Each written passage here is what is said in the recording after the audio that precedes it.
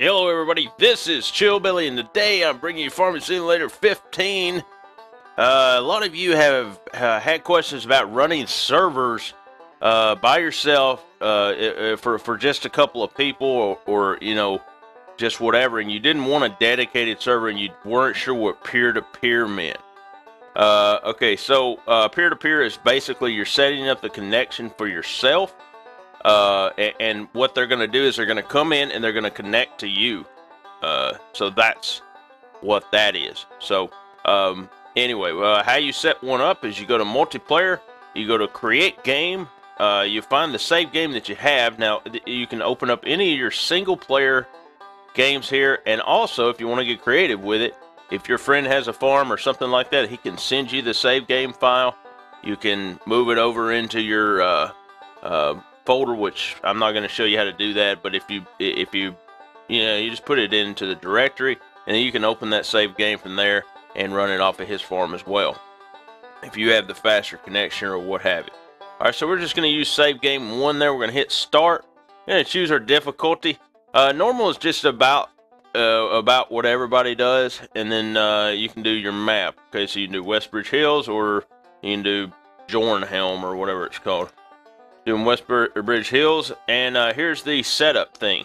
So I've got Alan Campbell's game up there.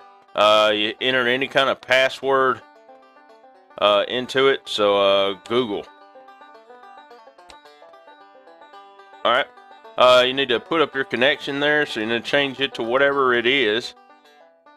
And then you can use a port. Now if you have a firewall or whatever, or what have you, you're going to need to open a port for those players to come and connect to you, and you're going to have connection issues if you use a standard port and you have a firewall and all this other stuff. So you need to open up TCP/IP port, for that particular thing. So you're just going to open one of those ports, and I think it's TCP and UDP that you have to open for those. I'm not sure on the ports. I'm not really a network administrator or anything. Now the max players, you can set that I guess as high as your bandwidth will allow. At 16.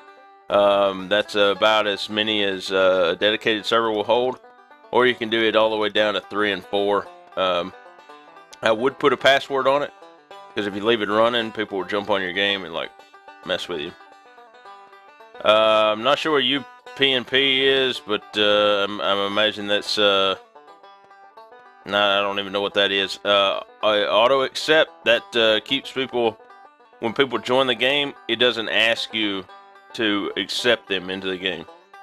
It just they can automatically join. It'll say initialize it with players or whatever at the bottom. And then auto save, if you kind of want to run kind of a dedicated server, but you want to leave the game running, you can hit auto save, and that'll save it every so often. But also, you don't have to go and save it every time that you want to get to a stop point. It'll do it automatically. So you can do that.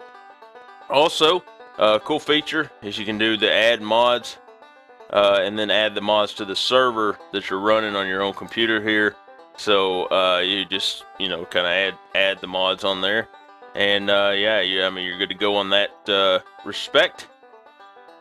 And anyway, as long as you get that port set up and you have a good connection to the internet, once you hit start, you're going to start that game. Now, I'm not going to start it down here because my connection sucks. So, anyway, just kind of play around with the port settings, and just remember the TCP and the UDP port setting. You need to set that up correctly in order for that to work. So just kind of be careful with it. Google it, how to set up a TCP UDP port, and make sure that it matches that, and then you should be good to go.